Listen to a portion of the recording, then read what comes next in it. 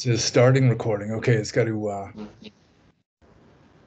it has to, okay, it's going. We're on the air.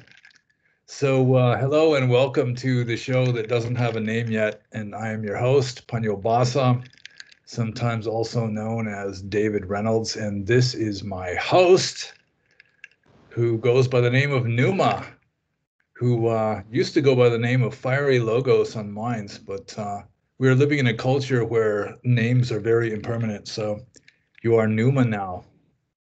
That is correct. So Haire, that's my intro. Basically means hail in ancient Greek. Oh, yeah. Yeah, it was like, I remember reading a long time ago a bunch of ancient like Greek letters that start off with, so and so to so and so, Chiron, right? That's Yeah. like means like greetings or something. You don't start with That's dear, which is just that kind would of. be the Greek greeting, whereas salve would be the Latin, Oh, yeah. Yeah, as in okay. like salutation, or in Spanish today, salud. It all comes from that root. Oh, okay. Well, hail. And one reason why I wanted to talk with you and then share the talk with others is that because you have a very unusual approach to spirituality. Like most people who are spiritual, they're either going to be some sort of Christian in the West, especially, or else they're going to adopt some sort of Eastern spiritual tradition like Buddhism or Hinduism or some such. And you have taken a different path from either of those. And That it's is my right. understanding you are primarily a Neoplatonist. Is that correct? Yeah. So Neoplatonism is definitely the philosophical framework I think brings together kind of the sort of eclectic bunch of things I've studied and sort of fallen into. I consider it really to be the Western tradition, and it had an immense effect on Christianity as it developed like a coherent, semi-coherent theology. It was really the current that really kind of shaped the Western way of thinking as the Roman Empire collapsed and we went into the Middle Ages. Though the Christian Church would always deny the Platonic influence on the religion. That kind of religion has to assert its own, uniqueness. Like we're special. Like Yeah. our doctrine it just comes straight from, from Jesus or something. Yeah. Then again, on the other hand, in the beginning was the Logos. Yeah. Don't ask them to explain that part. Don't go into like Pastor Bob's church on the side of the road. Be like, hey, can you tell me where this logos comes from? Yeah. They're just gonna go, no, it's called the Word. As in the beginning of the universe, the King James Bible just like popped into existence. Yeah.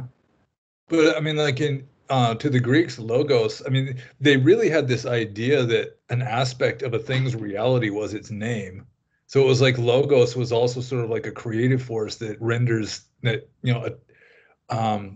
like causes things to be real, right? Yeah, that's right. When you get deep into the nitty-gritty philosophy, like really the whole Platonic tradition, yeah, the logos is sort of the manifestation of, a divine energy or divine absolute. So it's a part of the creation of the reality that we do live in. Yeah.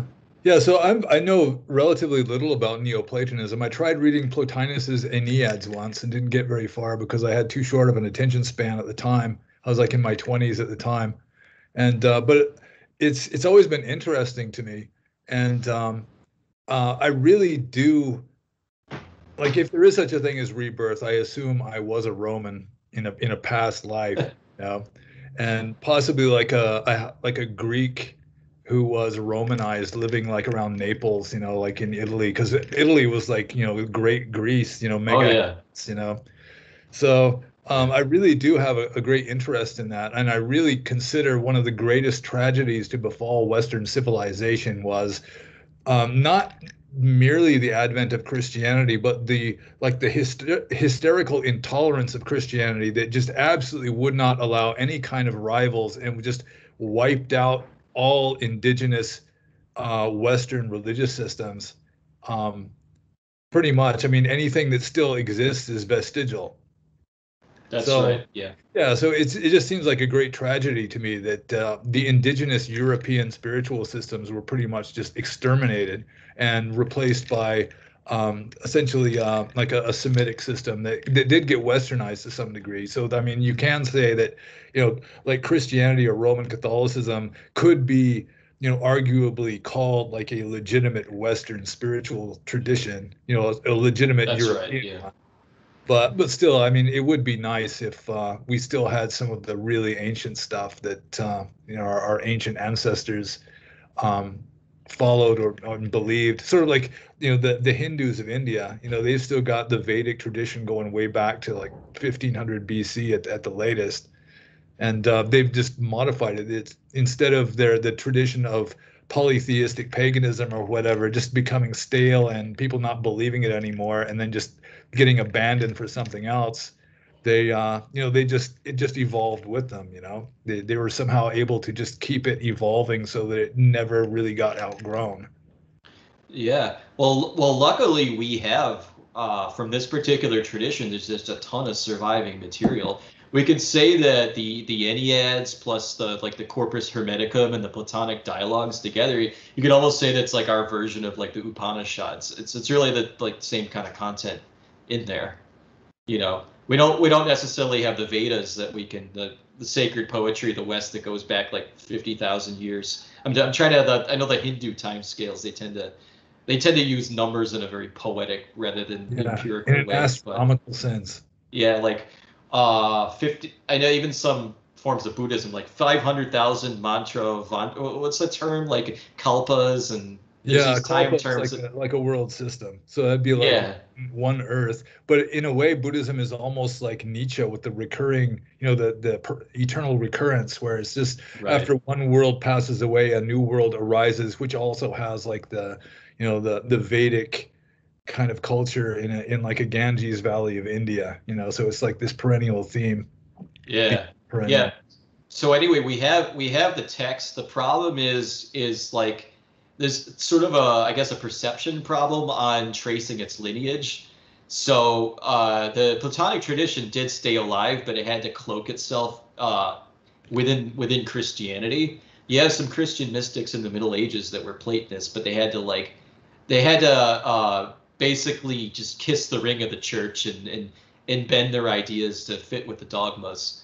So we have that lineage survival, kind of, sort of.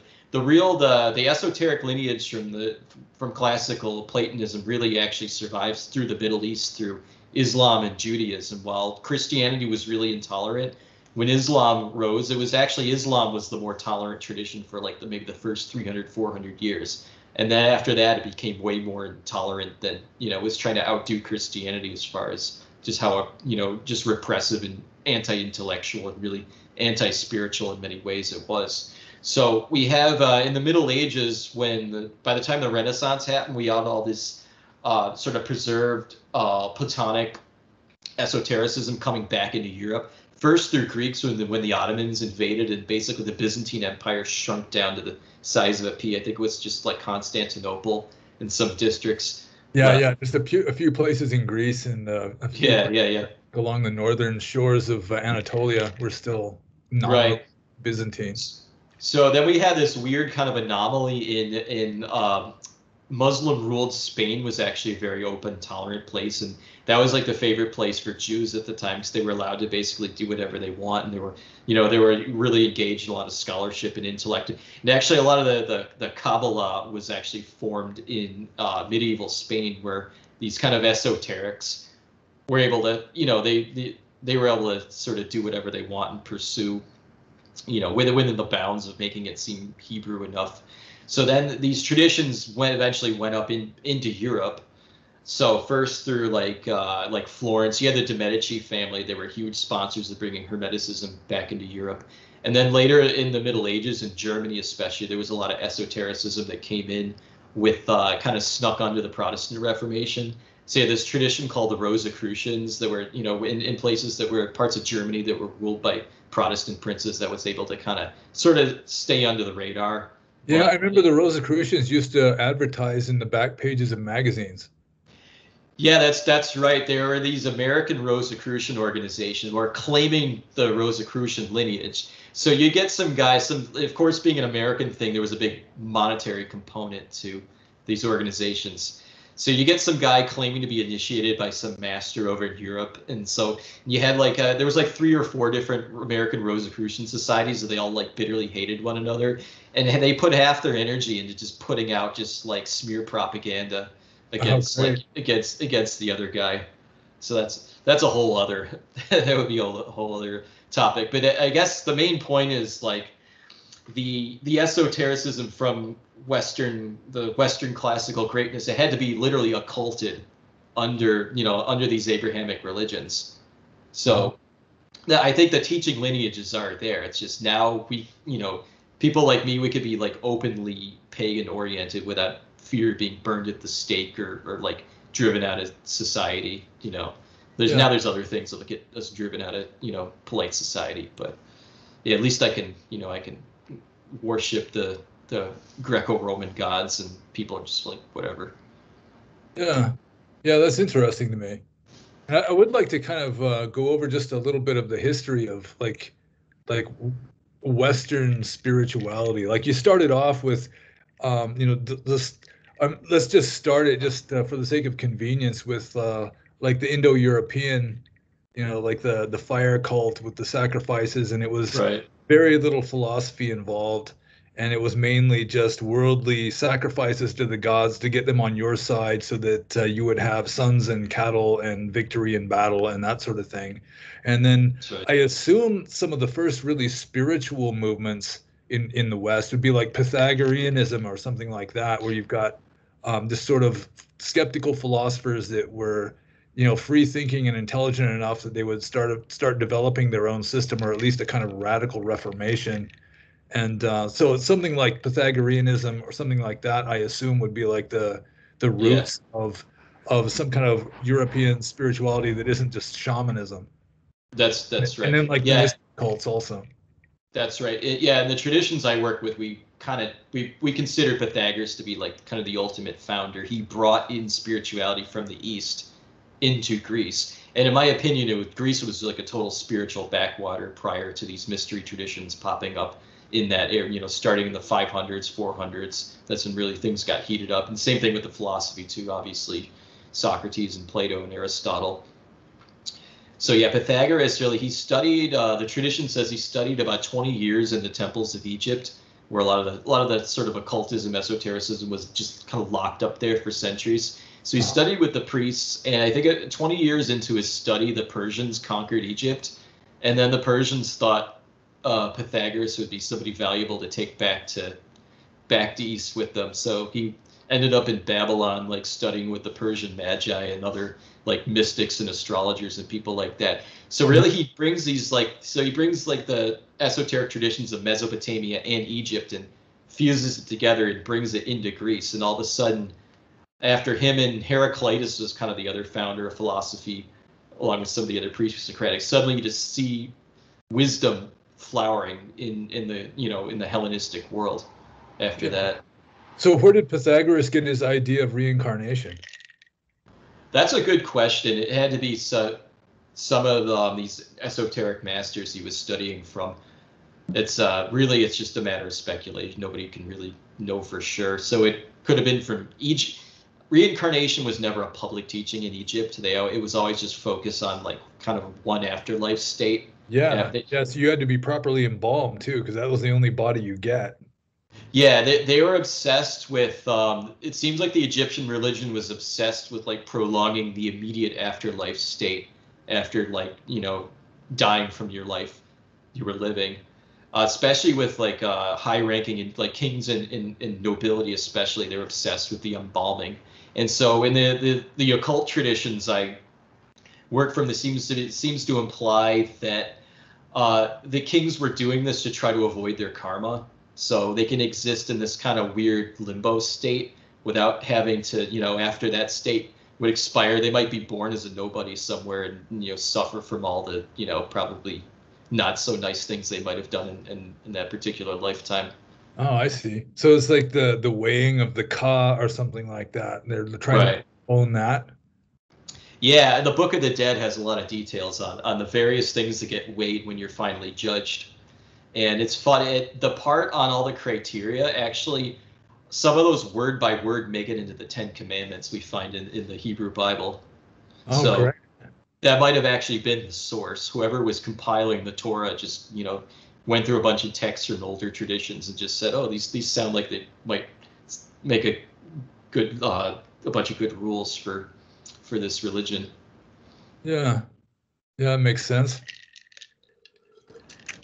So you start off with just essentially crude animism and just kind of worldly polytheism, and then you start having inspired philosophers. And just I might as well toss in that like a good Buddhist might say that Pythagoras just had the wisdom that he finally was able to penetrate to the reality of reincarnation independently, just through Yeah. his own insight or whatever. But then you start having mystery cults. I don't know when like the earliest mystery cult started up, but I've read a really interesting book called Battle for the Mind that talks about how it's just a universal phenomenon, not only among humans, but even among other mammals, including dogs, where you just get locked into a habitual attitude.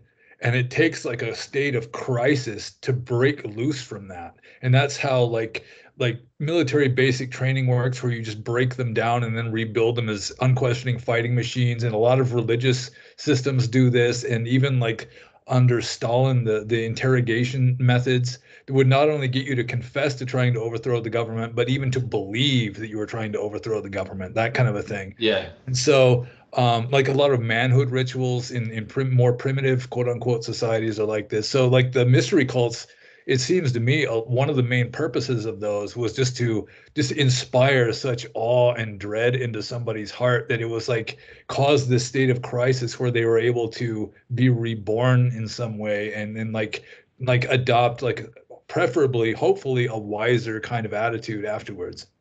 Right. I think that's dead on. I think that was kind of the main purpose behind the specific rituals that these cults adopted. So it's like you take a normie, and how do you shake a normie out of just um, all just a web of mental formations that just make their normie consciousness? You have to do something pretty drastic to do Yeah. it. Yeah, so some of these cults I think use hallucinogens. Others would like put people through ordeals. Especially the Mithraic cult was very masculine, very kind of militaristic oriented. So they would like put the candidates like initiates through like all sorts of ordeals and humiliations to sort of shift the consciousness so they could advance to like a higher grade. And the grades sort of follow the advancement of consciousness up away from the just worldly normie level up to something more advanced and much more wise. Yeah. Yeah, I think they use ordeals and hallucinogens and who knows what else where, it's like I've read where, first you'd have to go through the purification process. So you're living with the priests, you got these solemn white robe priests and everything's quiet and maybe you're fasting or you're just eating a very simple diet for a few days to get yourself purified and everything's very solemn and, you get into this solemn state and then they give you the hellebore or whatever it is and then they put you in the cave and then they've Yeah. got like these apparitions appearing, like priests wearing masks and just scaring the living bejesus out of you until you just have some sort of um just I don't know what the word would be, just abreaction or something where you just have this kind of breakthrough just possibly just out of being scared half out of your wits. Yeah. Yeah, very true. Yeah, there's many different ways to skin the cat, known as Plato's cave, I suppose. Yeah. So how does Hermeticism fit in with all this? This is something I know almost nothing about. It's like it started off like Egyptian or something. Yeah, well, that's the claim of the tradition. It claims to go back deep into like the first the old kingdom of Egypt, but the textual tradition we have can be probably reliably traced to Middle Platonism, which was around say maybe the 200s CE. So just by literary analysis, there was this huge, and especially in Alexandria in Egypt, there was this huge syncretistic scene there that Middle Platonism is actually what evolved into Neoplatonism. But before that, you had a lot of the Gnosticisms came out of Middle Platonism.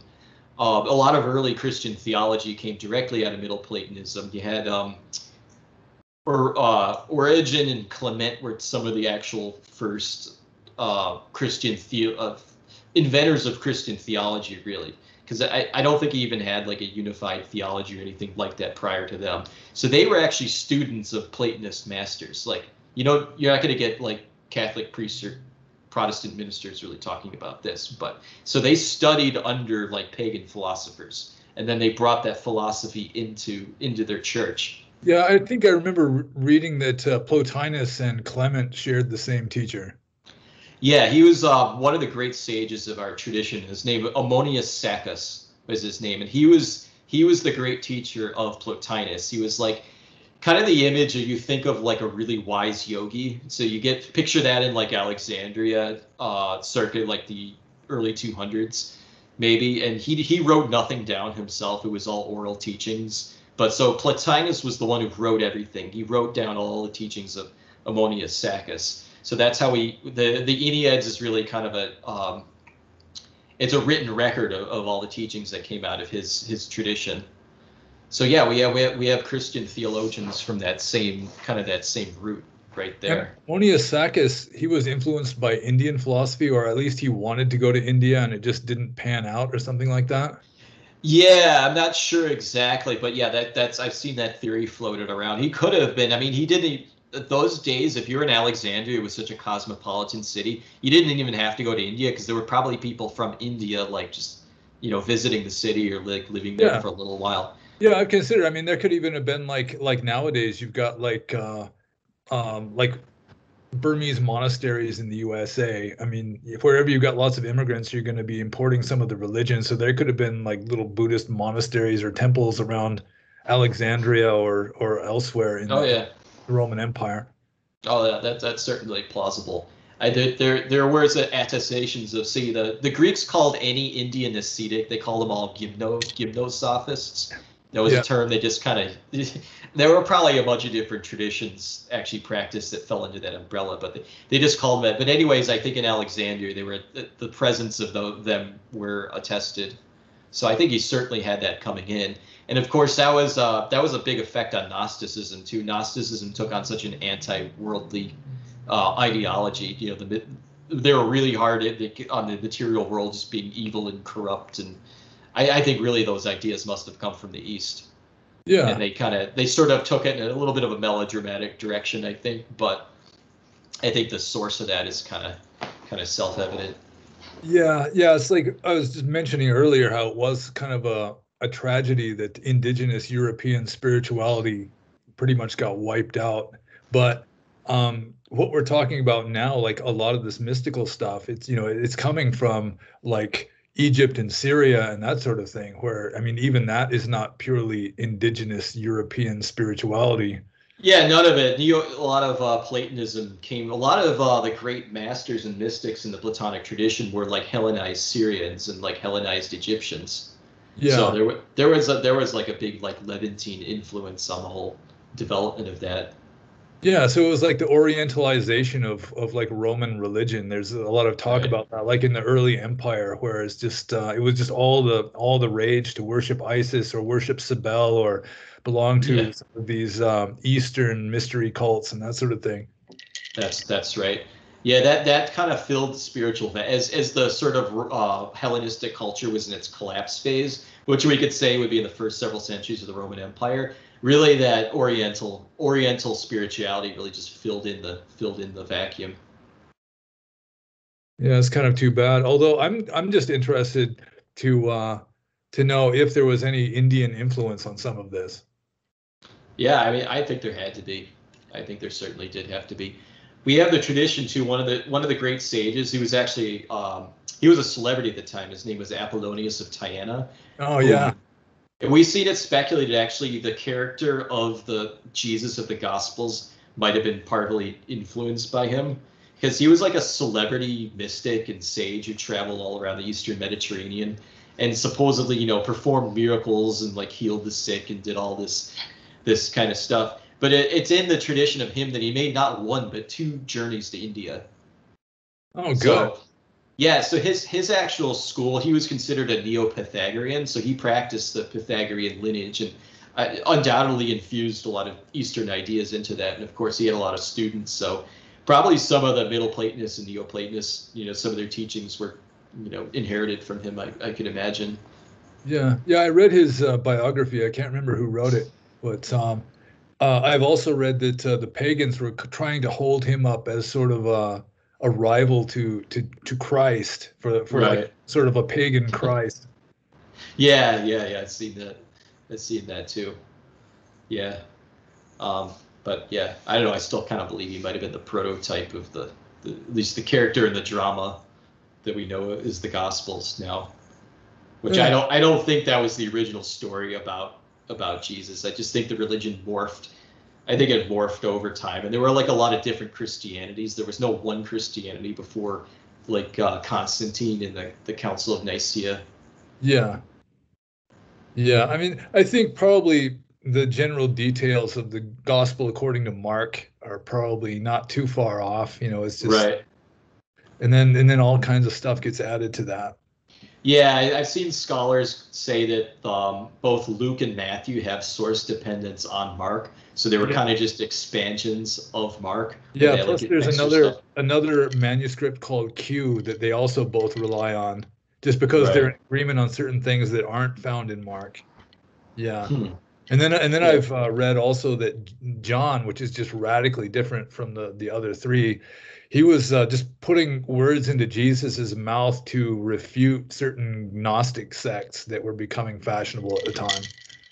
Yeah, well, I actually on one of my discords, so we have some Gnostics on there. People call themselves that. So there's a lot of theories I've indulged in on the theory of John, and there's a lot of speculation that like John was originally a Gnostic gospel, and then the church later, after Constantine, his main scribe, this guy named Eusebius of Caesarea, he was like the main spin doctor who took older texts and just rewrote them to like suit the new Trinitarian theology that was favored by the church after Nicaea. So John might have been like more like Gnostic or like dualistic before that. It might have just been kind of sanitized to sort of the format that we have today. So was Gnosticism more Christian or pagan? Or was it more Judeo-Christian or pagan? Yeah, that's a good question. I think Gnosticism isn't very pagan friendly. It considers a lot of the pagan gods to be archons, just like the Jewish god too, Yahweh. Uh-huh. I think Gnosticism. I've seen other people speculate this too. It was originally the first Gnostic sects were just like disaffected Jews who apostated from their religion of birth, and they were living in cosmopolitan Alexandria. So they just started syncretizing all this like other mystical stuff into it. And then, of course, the first thing they did is they rebelled against the God of their upbringing and cast him off as Yahweh's the devil. He's the one. Yeah, he's the creator, but he's not a good creator. He created all the misery and horrible suffering that humans are subject to in these miserable little lives. Yeah, yeah. I just wrote recently about how, in a lot of ways, Yahweh comes closer to the Buddhist Mara Yeah, than Satan does, because yeah, it's like the god of samsara essentially. yeah. This would fit well with kind of how the Gnostics framed him. You know, I mean, it's not hard. You just need to take a literal reading of the Old Testament, and it's pretty clear he's not a very nice guy. Yeah, definitely. And then it was like even around the time of the Babylonian captivity when they composed the Book of Job. And the Book of Job is really it's really a hard hitting, really Yeah, it's like a visceral effect if you read it. And then at the end, after Job has just literally just gone through the ringer, I mean, he's yeah, just been messed up in every possible way. Then God essentially says, "Well, I'm bigger, stronger, and smarter than you are, and I can hurt you if I want to." That's essentially the answer. yeah, yeah. Yeah, definitely. Luckily, in pagan religions, you might get some gods like that, but there's other gods you can go to, like appeal to as like a counter force to that. You know, Yeah. you have like Zeus could be a real asshole sometimes, but then Hera comes along and like gets back at him and sort of like puts him in his place temporarily until he's off doing Yeah. what Pete. And you might know this better than I do, but like in the early Hinduism, like Vedic times already, they had this idea that even the gods are subject to a kind of divine order. There's like a kind of universal law that even the gods have to obey. Hmm. So, I mean, was there anything like that in like the classical polytheism? See, prior to philosophy, it's hard. Like the everything was so local. Every city state had its like own different version of how to interpret the myths, or even different myths. So there was no like consolidated theology or like philosophical explanation of them all. But in the later Platonic traditions, that's where this kind of element comes in, where they try to make sense of these traditions. So in Neoplatonism, you end up by the time of Iamblichus, he's in we're now in the 300s here.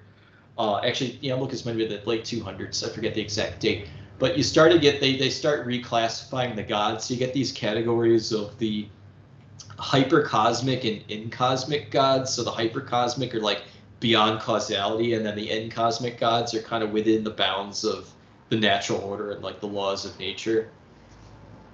Yeah, yeah, I've often considered, how classical paganism could have been saved. Like if Julian the Apostate had stayed alive, how it could have been saved. And I have Yeah. considered just the idea that I mean, Zeus himself would be a tricky one because, he's already this personified guy essentially, but also to the like the Neoplatonists, I assume he would be like practically a synonym for the good or the highest principle. I think some philosophers did refer to just the absolute as Zeus.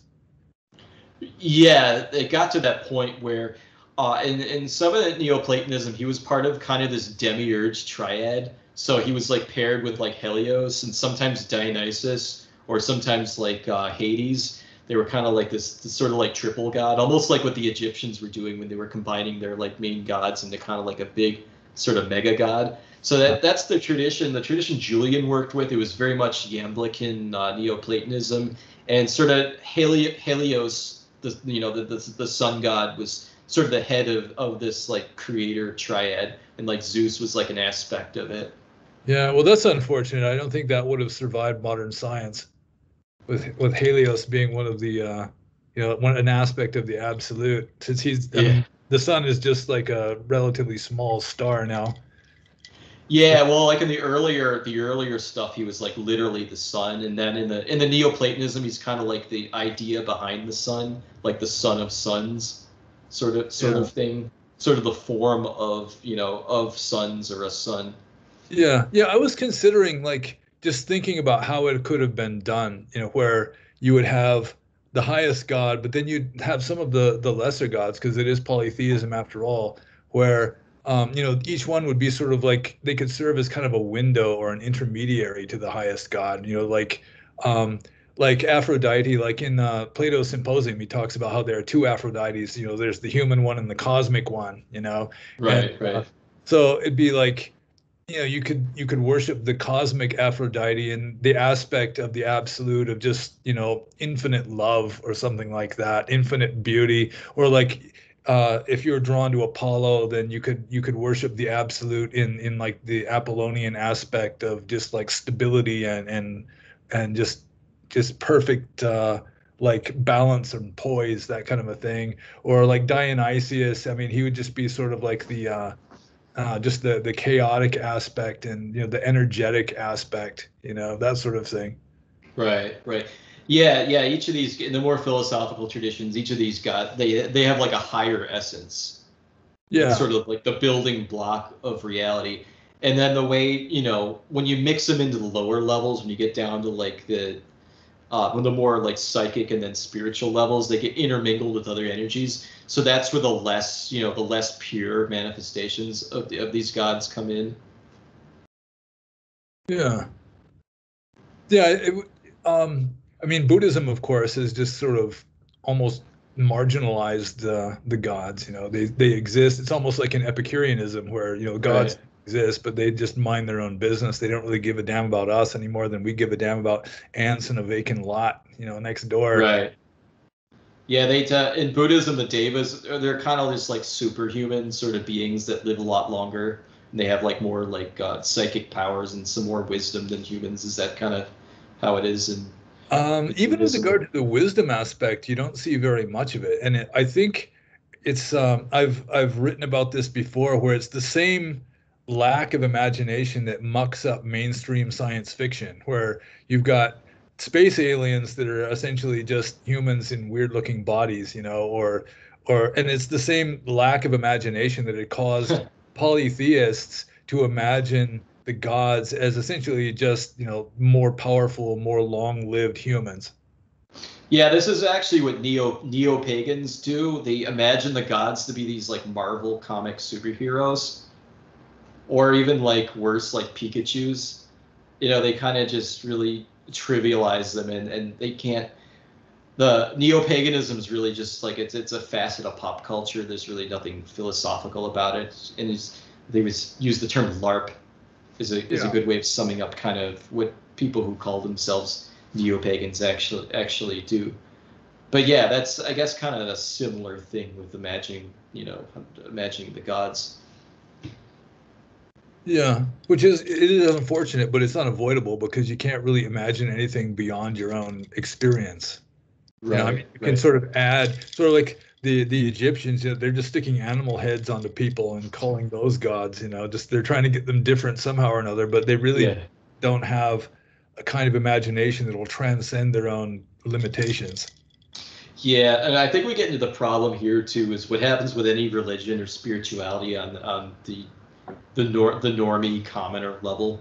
Like the average person just doesn't really have much wisdom or philosophical depth to the way they imagine or conceptualize these things. So you just get a lot of just dumbed down religion in general, whether it's pagan or monotheistic or Abrahamic or a dharmic religion. You I don't I know in Buddhism you get a lot of kind of folk where it's like sort of syncretized with folk traditions in like various Asian countries, right? Yeah, it's also like ancient Indian tradition, and like Burma, for example, which is devoutly Buddhist. The classical culture that their civilization relies upon, like ours relies upon Rome, is ancient India, and so it just fits the way they think better. They can accept the whole idea of the devas and the Buddha with all the miraculous powers and all this sort of thing, 27 feet tall and all the rest. And they don't have any difficulty with that. But I mean, in the modern West, it's just a huge dilemma because any kind of spiritual system has to have some sort of narrative that the average person can grasp and accept. And Yeah. we're just it seems like we're floundering now because we've outgrown the old myths, and there's really been nothing thus far that replaces it other than just spiritually bankrupt scientific materialism. Yeah, scientific materialism and just uh, lots of pop culture narratives, lots of mindless mass entertainment. That's really kind of the de facto, I think, mythology of the day. It's just the science, scientific materialism plus stupid entertainment products. Yeah, and scientific materialism can be called a religious system. I mean, it's definitely based on articles of faith. Yeah, There are plenty of axioms that are not self-evident that scientists just accept as a matter of faith without realizing it. Like like there is a physical universe that exists even when nobody's looking. That kind of a thing. right. Yeah, yeah. Those questions they don't get asked really, and it kind of shows dispels one of the big myths of our time that we modern Western people, we have science now. We're more enlightened than these barbarians from the past who didn't know anything. They barely knew how to treat a wound, probably. We have all this just amazing technology. Nobody who's a proponent of this worldview ever asks, like, are we actually really wiser than these people from the past? And the next question would be why? You start writing things down and like questioning these things out, and then I think anyone who like seriously entertains these questions might suddenly hit a roadblock and rethink their sort of assumptions on, on the world. Yeah, I mean it's like um You were saying earlier that like Europe was a kind of spiritual or philosophical backwater, and I think to some degree we always have been. I don't know if it's genetic or just cultural, but the Western mind is so extroverted. We want to understand reality by looking outwards instead of inwards. And so in a Yeah. way we're like spiritual retards. And I mean, that has made us really powerful. I mean, you cannot serve both God and mammon, and we've just specialized in mammon, and we've got scientific technology and all that. And it's very powerful and it works, at least at a superficial outward level. But yeah, it doesn't really make us any happier. And I do think that contentment and just equanimity is like well, it's like the touchstone for judging how wise a person is. And I mean, we're just largely infantile in that regard, Oh, especially so lately. yeah, completely. Yeah, I guess you could say Mammon is the patron deity of America.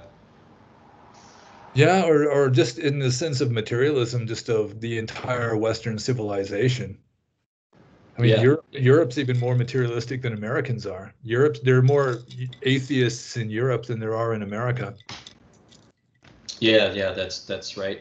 Yeah, I do wonder if this does like go back even like tens of thousands of years to just like Western Eurasian people as an example, just being more having more of a natural temperament that trends towards like worldly action and materialism versus Yeah, like. just like objectivity and like being extroverted. So this raises the question. So if the proto-Hindus came from the steppes of Eurasia, now we're getting into territory where we might offend some Hindus. We took some pot shots at Christians already, so I think it's fair Yeah. game. But so were the original Hindus of this more Western Eurasian stock that was more worldly oriented, and then they must have absorbed a pre-existing spiritual system into the lands in South Asia where they migrated into. I think I've seen you speculate on how a lot of the asceticism, mysticism may have in fact come from the Indus Valley civilization Yeah, that that seems very pre-existed. likely. Yeah. Yeah. Yeah, so So originally Vedism wasn't so different from the polytheism of the ancient Greeks, where it was the same, you had the priests doing the fire sacrifices for the kings. Partly it's like the Pax Deorum, where it's just sort of like a national cult kind of a thing, where you're doing the sacrifices just to keep the gods on the side of your people so that you'll continue to prosper and have many right. sons and defeat your enemies and all that. But the Indus Valley civilization, um, they had, uh, it's pretty obvious they had like an established religious tradition there that was very different from elsewhere because it tended to be like atheistic for starters. They just believed in like forces and like karma. They had different interpretations of what karma actually is, but they had this idea that the earth is a bad place, that it's a place of suffering, and that your goal is to escape from this world through purifying your karma. And the Jains have more of a sort of a materialistic approach to that, like the Sankhya philosophy, which is what yoga is based on now. It also had that kind of atheistic, just purify your soul so that you can escape from the world. And Buddhism obviously has definitely a firm basis in that, although there'd been a lot of mixing by the time the Buddha came along, like about 1,000 years of mixing between the two traditions. Yeah. So I don't know. It almost seems like the natural spirituality of South Asia just reasserted itself after the Aryan invasions.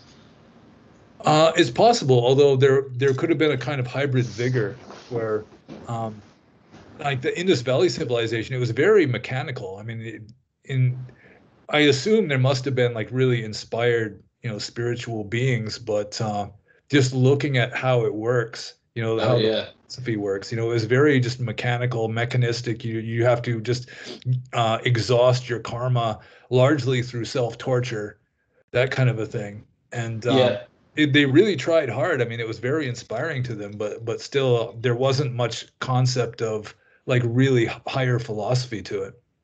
Yeah, mechanistic too. Even in the material culture, and you look at the urban planning of the cities of the Indus Valley, like very uniform. Everything was like a strict grid layout. The cities pretty much looked the same the way they were designed. Like they were designed from some like blueprints, and they had like a pretty advanced hydrological works in these places too. It just looks like they had their material things pretty laid out and figured out.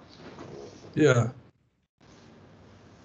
So, yeah, I think the spirituality of India relies largely on the pre-existing spiritual tradition before the Indo-Aryans invaded. Although the Indo-Aryans added a lot of imagination and um, like vitality to it, I think. Oh yeah, yeah. I mean, their myths are still the foundation of pretty much all of Hinduism and the traditions that branched off from there. Yeah. So, but I mean, when the Indo-Europeans migrated, they did bring vitality. You could say they brought vitality everywhere. So I think it's another narrative that sort of gives the other side of the story to the people who invaded the Indian subcontinent. Is the if you go into the scriptures of Zoroastrianism, you get this sort of the counter movement. So when the Aryans were kind of moving through Central Asia and farther south, so you get this this Zarathustra figure. Now, there's so many disagreements over when he actually existed. There's no real, Yeah. but there's definitely a myth or a story in there about like a rebel. You could say like a rebellious rishi who revolts against like the main like proto-Brahmanical religion. And so his accusation is that the priests were just helping these horse raiders just like basically bully agricultural settlements and collect tribute from them. So the priests would like, they would say, yeah, the gods favor our raids. And, you know, then they do all this like kind of pageantry that Zarathustra thought was just superfluous and just spiritually, you know, meaningless and vacuous. So he's like, I'm going to start my own cult that's just like pure. It's devoted to just the pure development of the mental and spiritual faculty. We don't need get all this ritualism out of the way. You know, his sect was very iconoclastic. So we get the start of that whole thing, and many have speculated that this was one of the influences of like way later on Abrahamism, after the Persian Empire, you know, had this massive state that spanned from Greece all the way to like India and then like Central Asia in the north. Yeah, and we were discussing earlier how that could be why Zarathustra had his god of light be Ahura Mazda, which is an Asura or a Titan, rather than the Devas that everybody else considered to be the winner of the primordial war. Right. There's sort of an unofficial consensus that he took the pro like Paleo-Vedic god Varuna and just rebranded him as Ahura Mazda.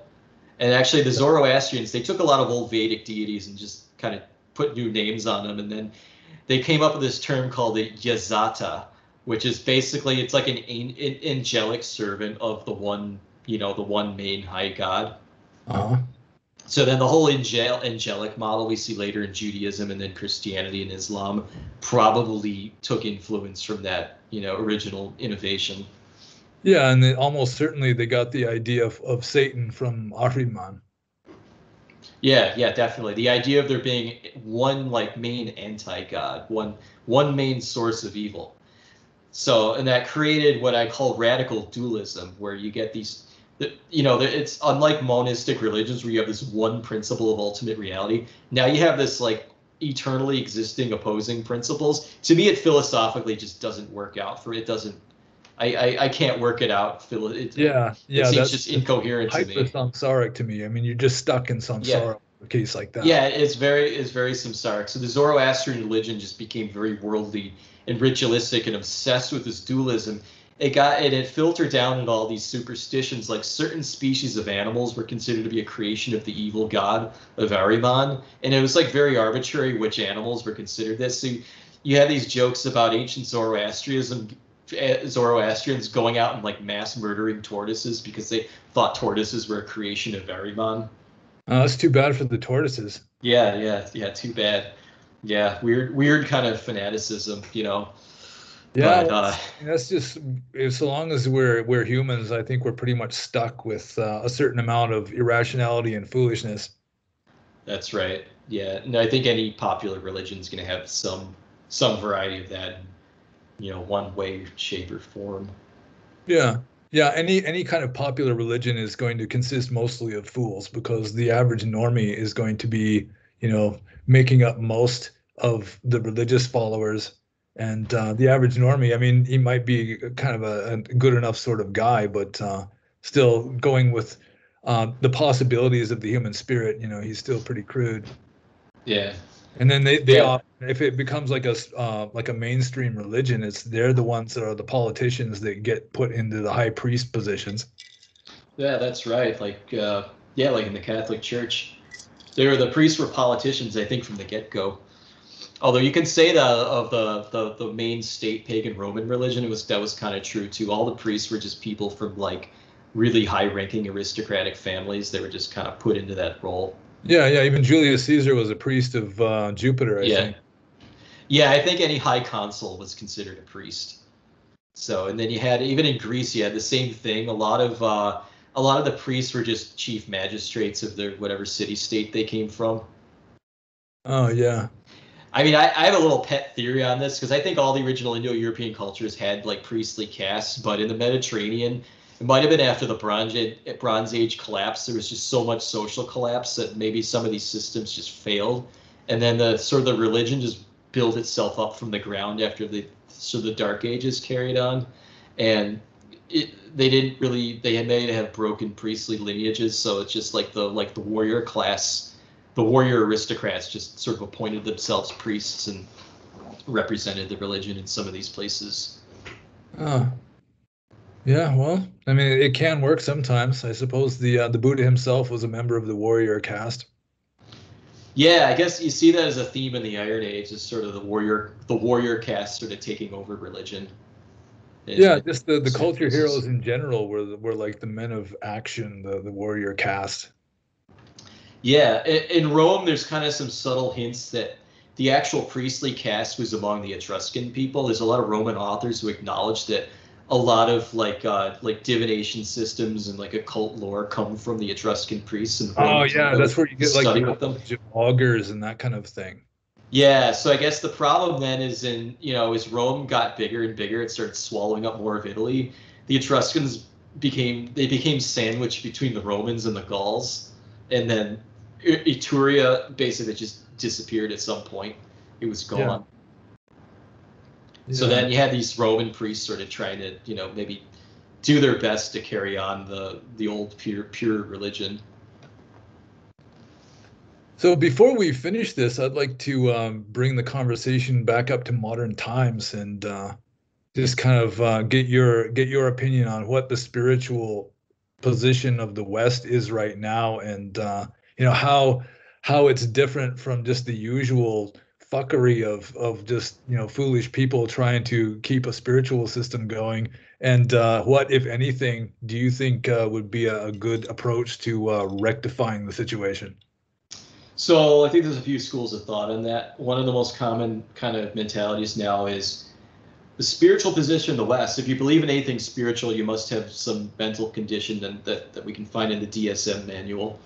That's one take on it. Another is just really stupid like biblical literalism you see in a lot of Protestant groups. Or then you get the other, that's like one half. Actually, I think it's a shrinking, probably not even half now. The other half of Protestantism, or the other portion of it, it's like the ultra liberal. It's just like you get all these churches now flying rainbow flags and Yeah, just trying yeah, to trying yeah. to I've seen suck that. up to every little progressive trend, of the next 6 months that rolls along. You Yeah, get a so lot of that. this has taken over the gospel, really. Right. So what's Dharma. the point of going to church when the things that are being talked about at church, you could just turn on the TV and they're talking about the same thing. Yeah, You can get your same sermon on CNN or reading a BuzzFeed article. You don't need the pastor for that. yeah. The pastor's name is Bob. He Yeah. works in real estate when he's not giving sermons. Right. Yeah. Yeah, you get a lot of that. And then there's the whole New Age thing. I don't know how strong that is still. Yeah, I think there's still some kind of residual traces of Yeah, there's that. definitely a subculture going.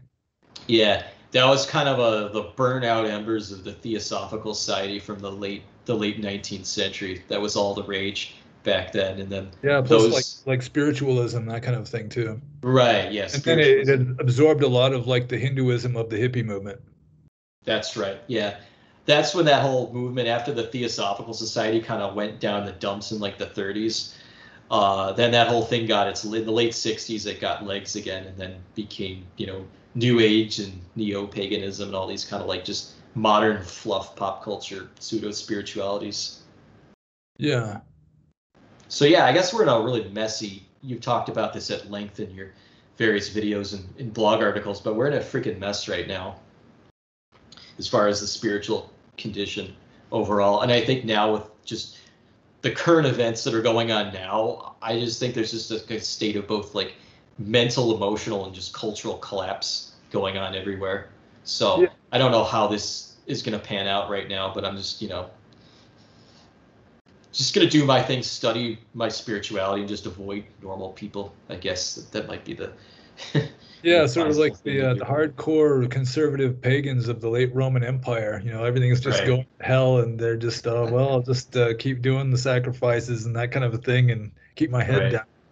Yeah, hopefully some wandering bishop henchman isn't going to notice me, off on my farm, safe distance away from town. I still got my little shrine to Athena still going Yeah, strong. yeah, yeah. I think part of the main problem is there's just no vehicle for like a spirituality with any kind of vitality and like believability, acceptability, where you have to have some kind of narrative that holds it all together, and it's just all falling apart. I mean, the only real narrative you've got nowadays is like the so-called Enlightenment, which is ironically named, and just essentially scientism.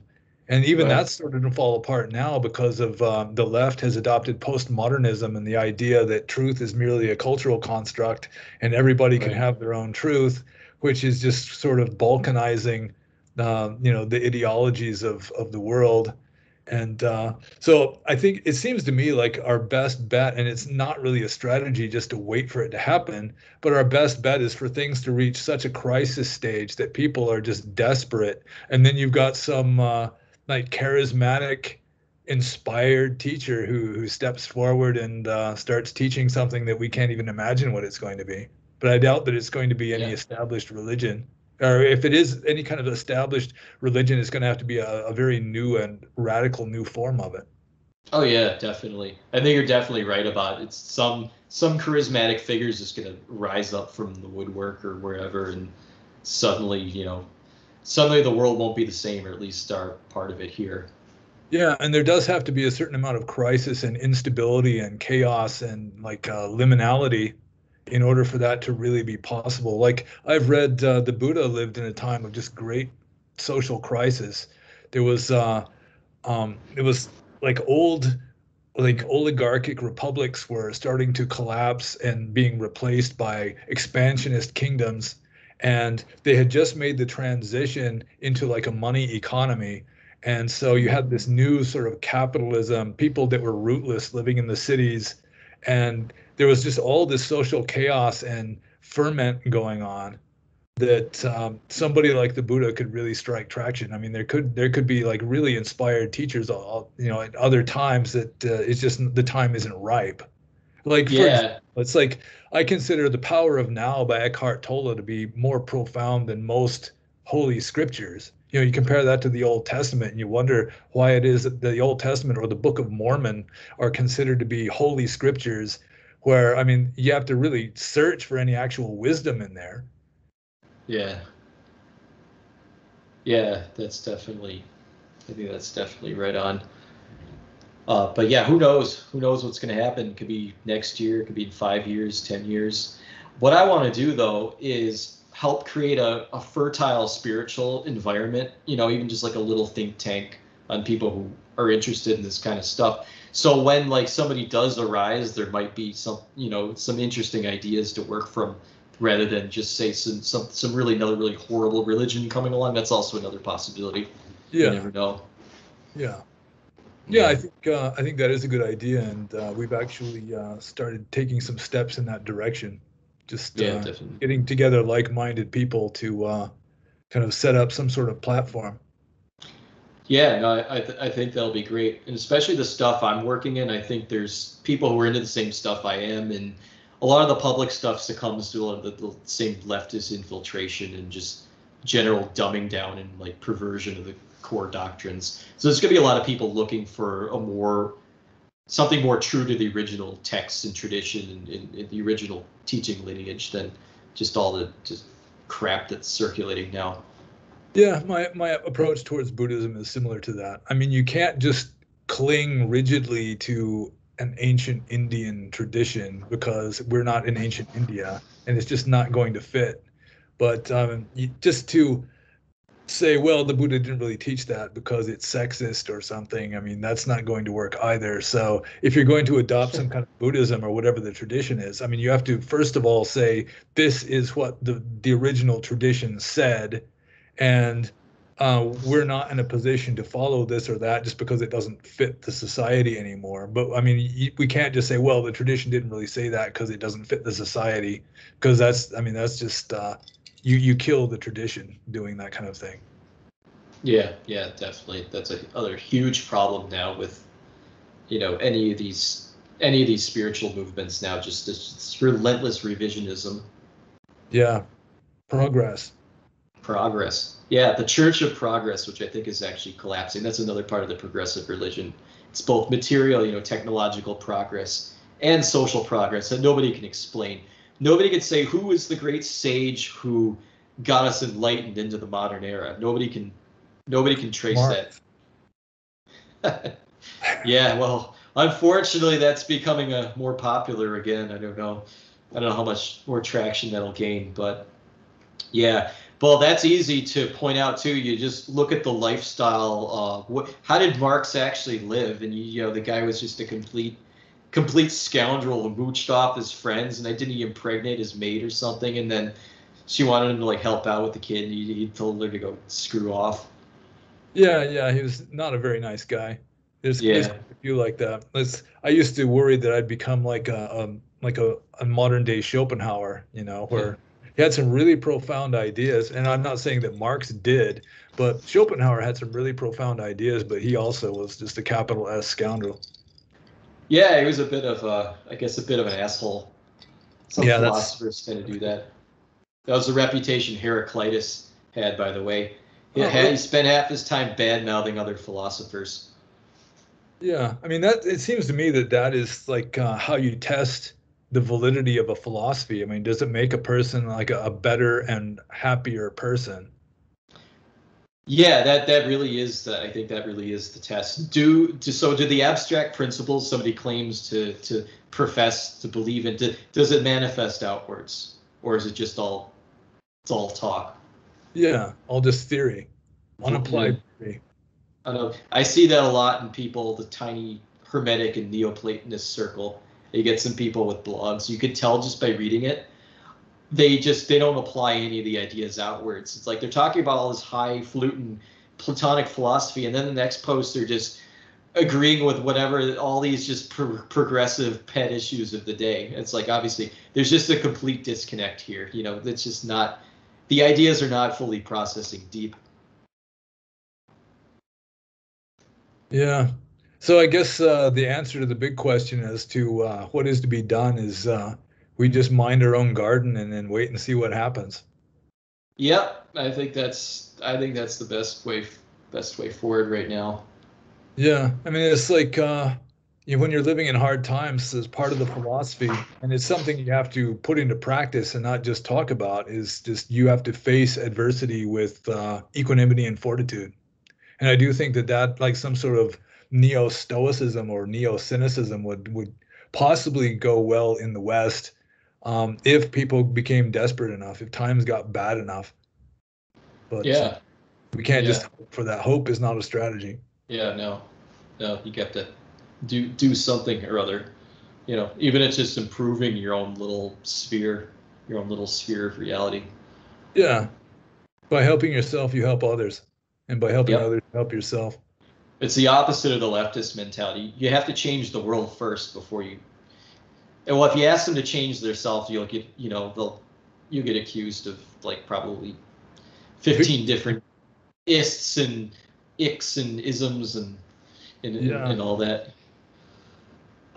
Yeah, but I'm more in agreement with like Dostoevsky, and a number of people have said the same thing, that I mean, you're not going to improve the world through social reforms or changing laws or changing economic systems. I mean, I lived in Burma when it was a military dictatorship, a brutal and incompetent one, and still I was under the strong impression that the average Burmese villager who was living with no electricity and no running water, earning maybe the equivalent of $1 per day as their wages, still they had less suffering in their lives than the average city dwelling American in a so-called free society, because it's Yeah, attitude. I mean, they were Buddhists, they were devout Buddhists who took it seriously, and they realized, the second noble truth is all suffering is caused by desire. It's all ultimately self-inflicted, and I mean, right. they took it to heart. They didn't always, remember it. Everybody, wants to blame somebody else for their bad mood or their unhappiness sometimes, but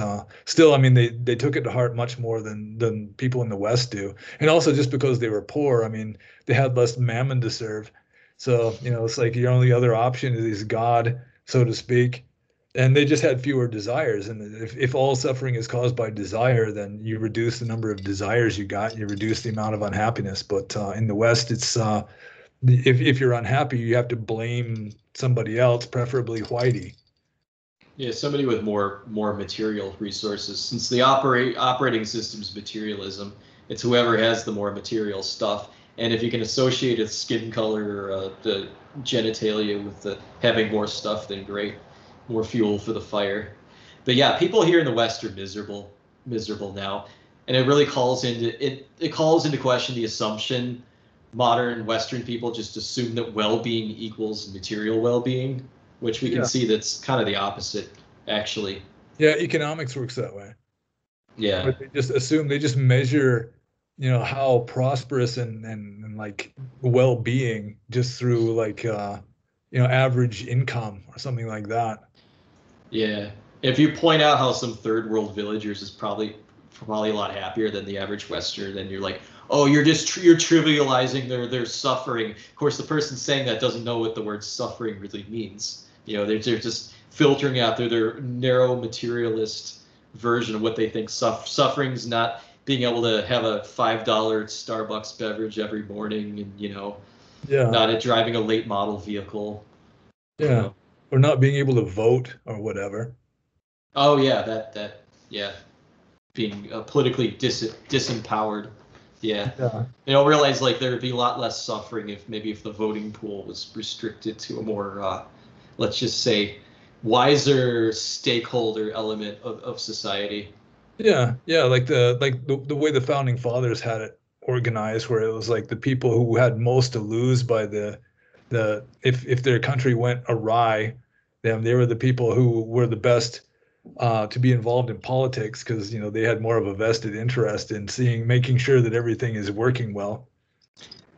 Right, yeah, yeah, and that circles back to the old wisdom we learned from Athens, that some of the philosophers of the time notated, is that the logical conclusion of all democracy is the populace just voting themselves the treasury. Yeah. Yeah, Thomas Jefferson said the same thing. Democracy fails when the masses realize they can just vote for free stuff. Yeah, free stuff until the free stuff runs dry, and then you got to pick up the pitchforks and aim it at the magical generators of the free stuff. Yeah. Well, I guess we've been going at it for more than an hour, so Well, suppose we should wrap this up. And I do appreciate hanging out with you. And yeah, my pleasure. I'm really interested in like the like classical pre-Christian Western spirituality, and you know more about it than possibly anybody else I've known. So it's been enjoyable for me. Yeah, yeah, my pleasure. I enjoyed this greatly.